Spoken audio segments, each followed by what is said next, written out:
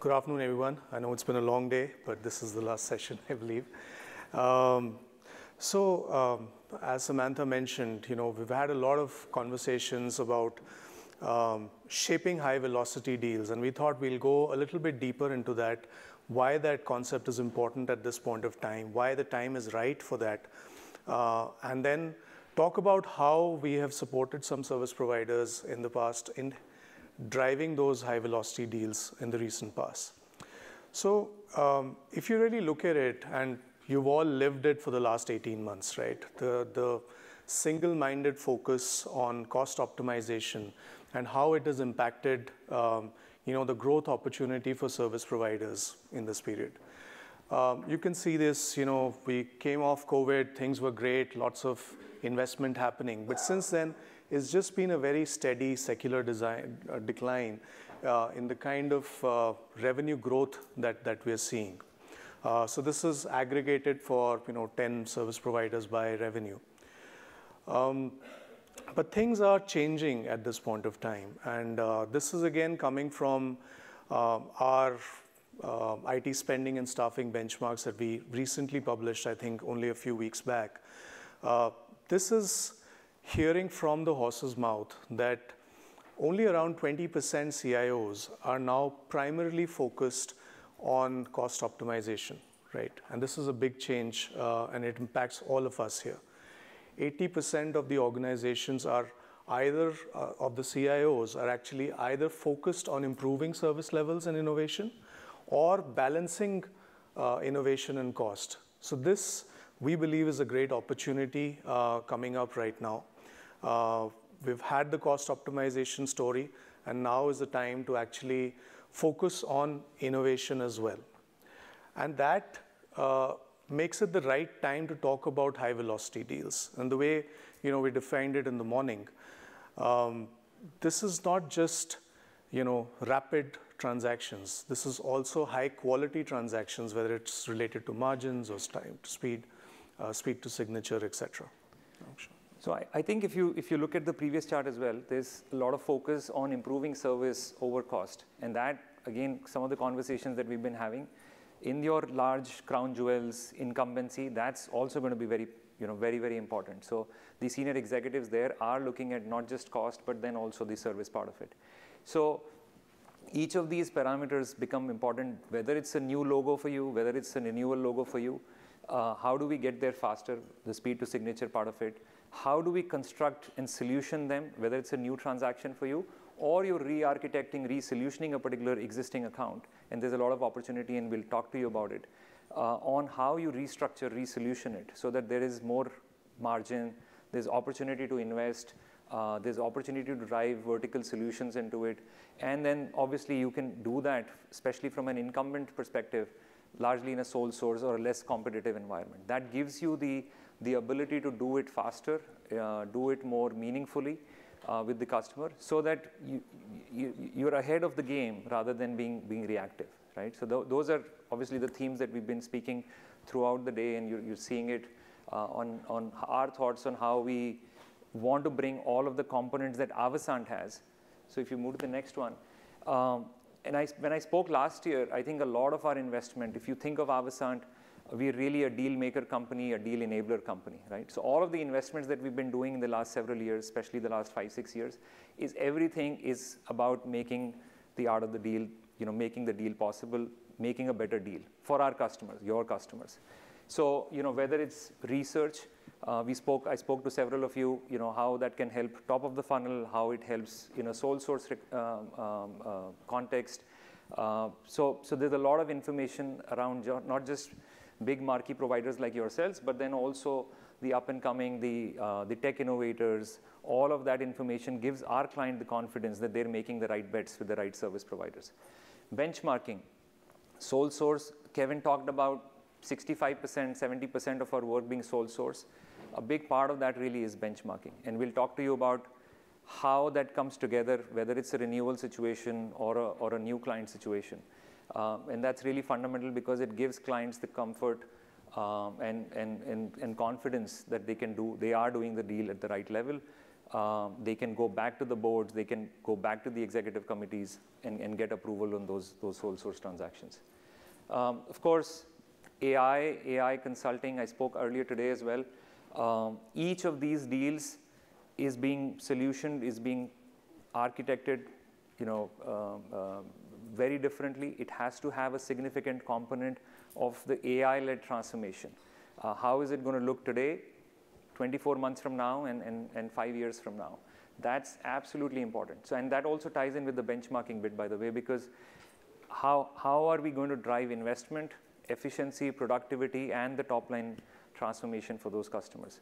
So absolutely important for us, and we are making a lot of investment there on retooling our advisors, our consultants, our research.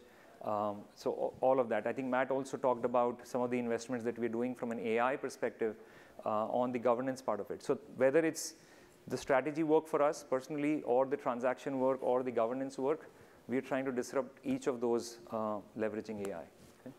And then, of course, the governance and Matt and Andre and Mike did a great job, I think, capturing how do we preserve those deals. Of course, we write a beautiful contract. There's a lot of good, everybody's happy, the client's happy, you guys are happy, but they tend to lose the value over the next 3, 4, 5 years. They don't realize the value. So that's why the value creation office, having the right tools, frameworks is important to preserve the deal.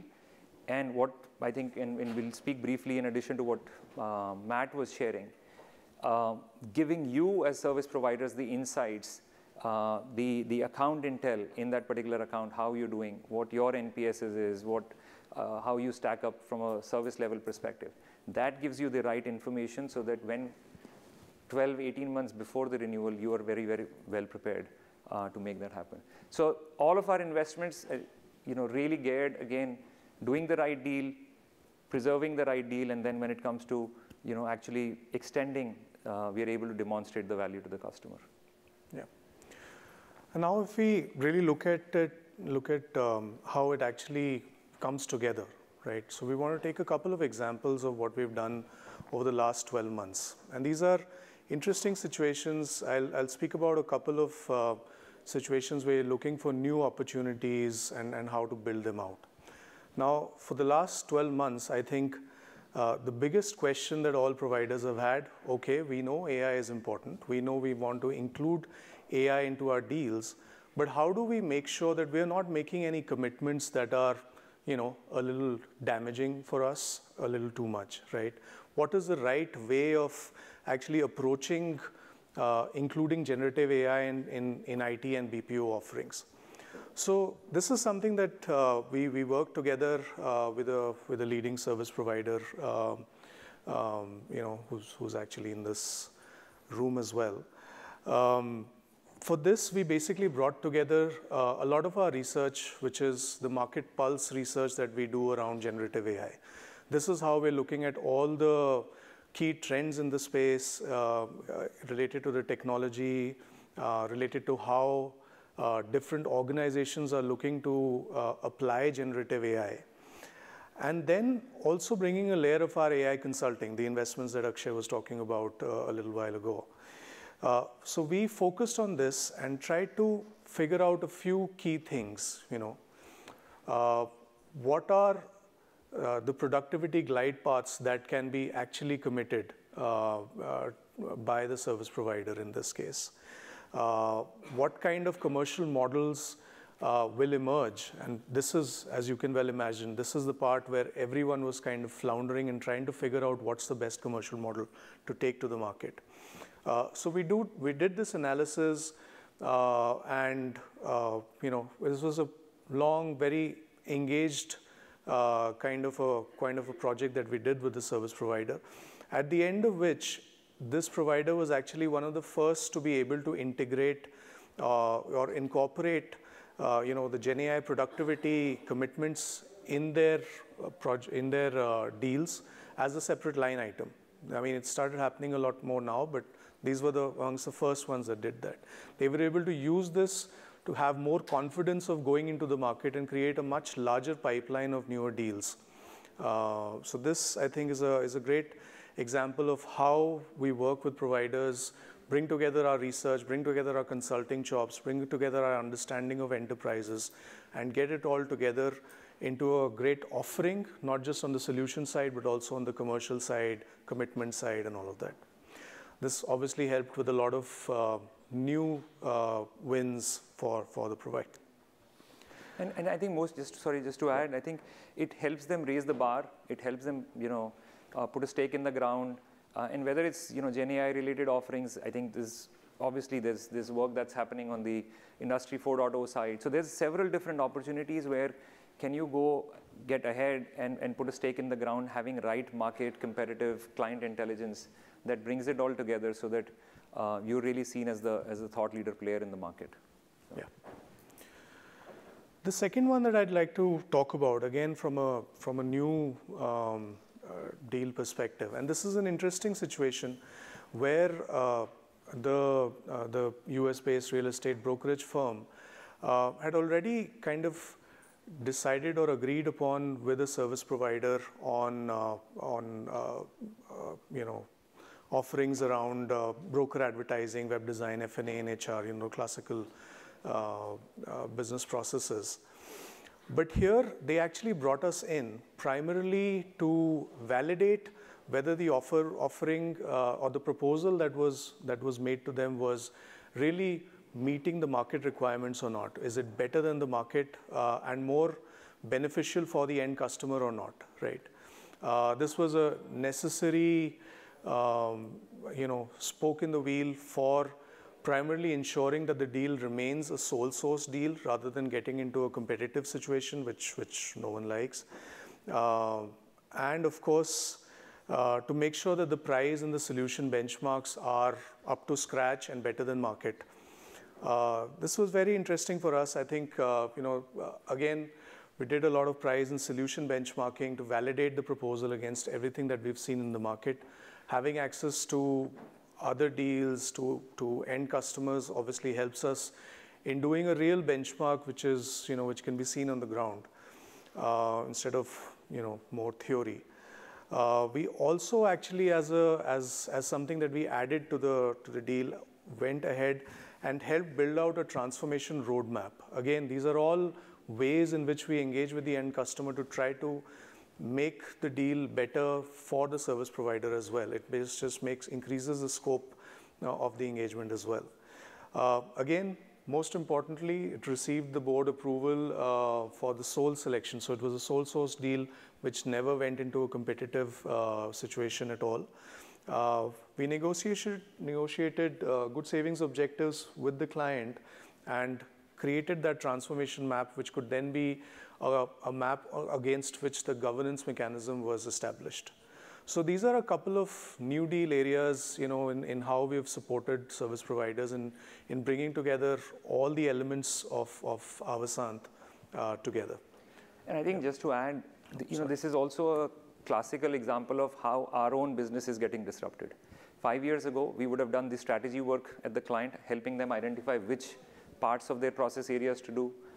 We would have helped them run the entire transaction process. We would have helped them write the right statements of work, do the entire evaluation and whatnot. But here, really, we're coming in only at part of the process. But that's an important part of the process.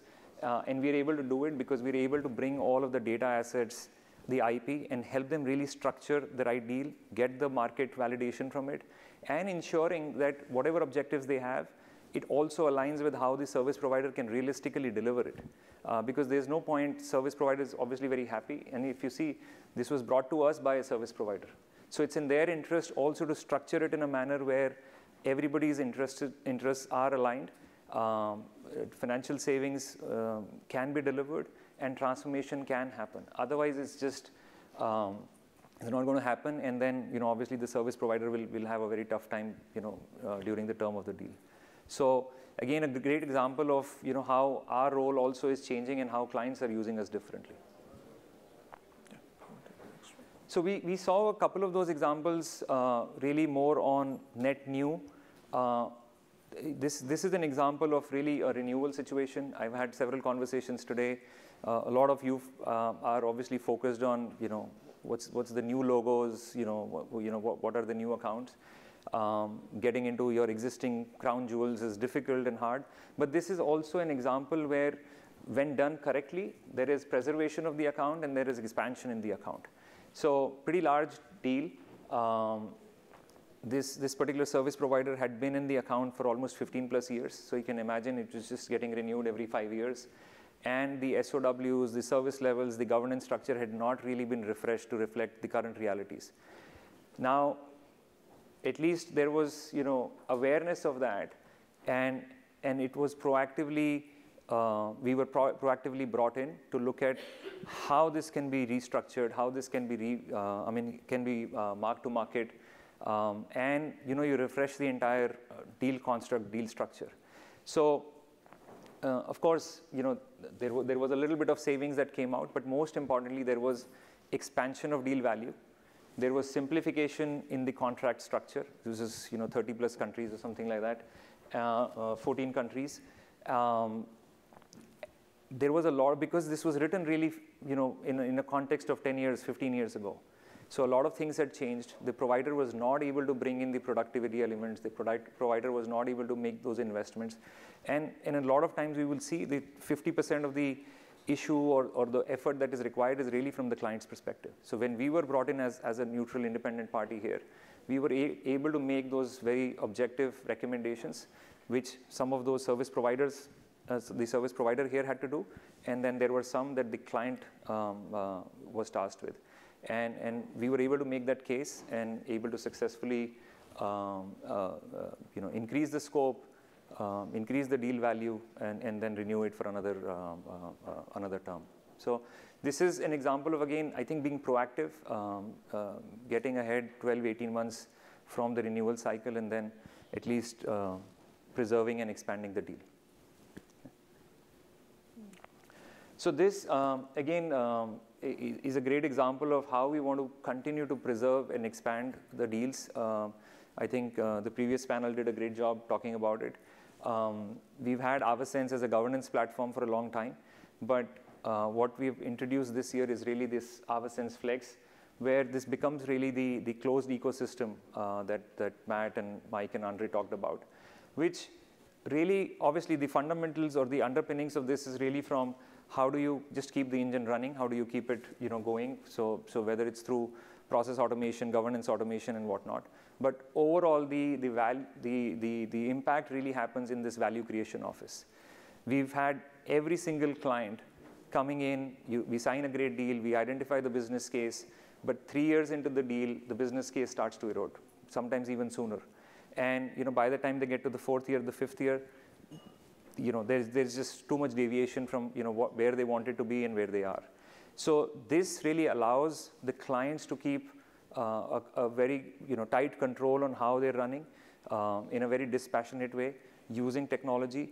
And then most importantly, what it opens up for service providers, if you go to the next one, it allows them to use the data that comes out of it to not just optimize and really have a great understanding of where they stand in that ecosystem, but then also use that intelligently to keep farming into new opportunities and new accounts. Like I think Matt talked about really operating in that closed ecosystem within that account, and the series of work orders and expansion opportunities that keep coming. So we're really excited about it. I think it allows and it serves. It's a win-win for both the client and the service provider. It gives you access to data and insights to be able to make the right decisions for that particular account that you have. So again, I think there is a demo booth there. We can certainly talk and have more discussions on how this could apply to some of your existing accounts or net new accounts. Okay. Yeah. So I think these were some of the examples that we wanted to talk about on how we engage. I think just in closing, I think if there is one message that you take away from the entire day, to be honest, is really what Kevin talked about, is that now is the time to focus on those high velocity deals. Look at the deals from a more holistic manner around these 5 elements that we described. And yes, I think this is the focus. This is the one message that I would like to leave everyone over here with. This is the time for high velocity deals. Please focus on the good deals. Thank you. Yeah, and I think hopefully we've shared enough of examples. Leverage us. We're all about the art of the deal. We want to make good deals. Each of your accounts, each of your deals is going to be unique. Not all of this would apply, but we've invested into tools, platforms, advisory, where we can tailor it to each of those specific situations that you have, so that not only are you able to grow, expand, retain, all of that can happen. So client's happy, you're happy, we're happy. Yeah. Thank you. Thank you.